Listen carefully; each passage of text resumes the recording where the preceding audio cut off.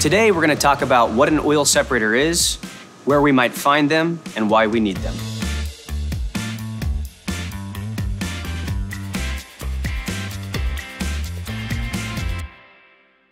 Oil separators prevent harmful oily waste from entering the public collection system and local waterways. Most cities and towns require oil separators to be installed at facilities where oily drainage may occur.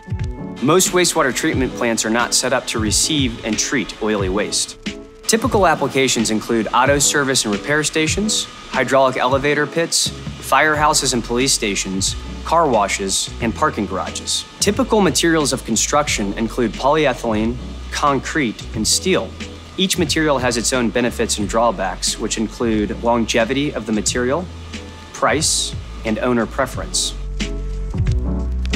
Oil separators use a principle called gravity differential separation, which means it allows the oil to float within the tank and it allows water to pass through it.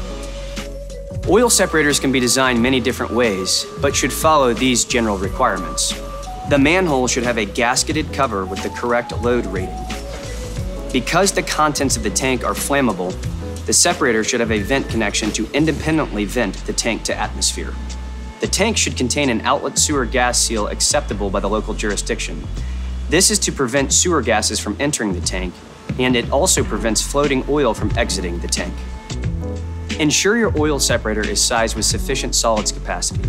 There are many applications that have increased solids loading in the form of salts, sands, sediment, and mud.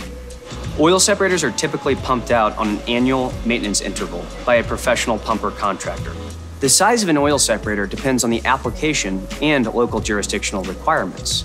To select the appropriate size oil separator, reach out to the manufacturer or the manufacturer's representative.